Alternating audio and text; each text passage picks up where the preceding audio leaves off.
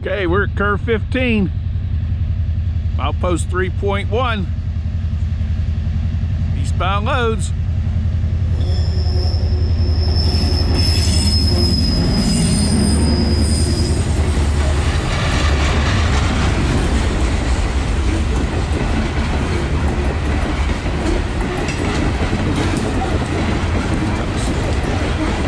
Got our SD40-2 number 3098 on the end of train today. That car wheel didn't sound good.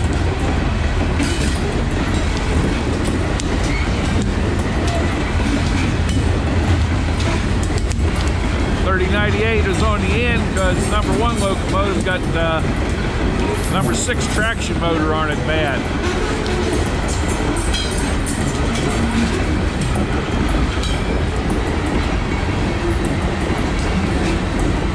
Got some rough tracking in here.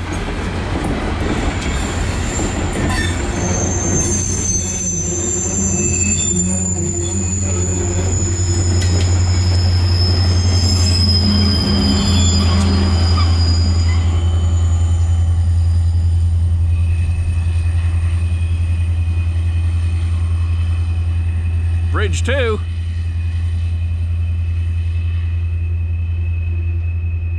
Okay.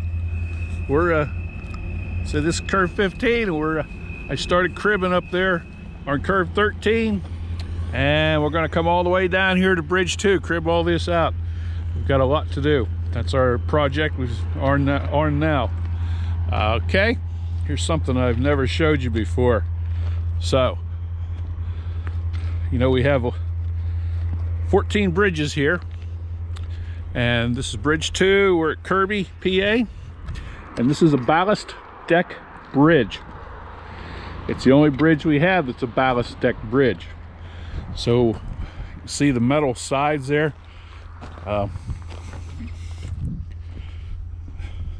These plates here, they go down, and underneath here, and you see the steel beams across. On top of those steel beams is another steel plate. And then they filled this full of ballast.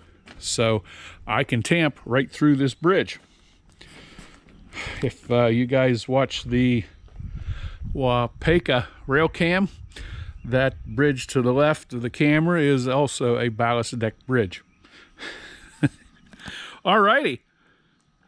It's really wild when you tamp this bridge because you just bounce up and down in the tamper. It's really a strange feeling. And if I'm up here tamping and the regulator's back there on this end of the bridge, the regulators, you're sitting in that regulator bouncing up and down.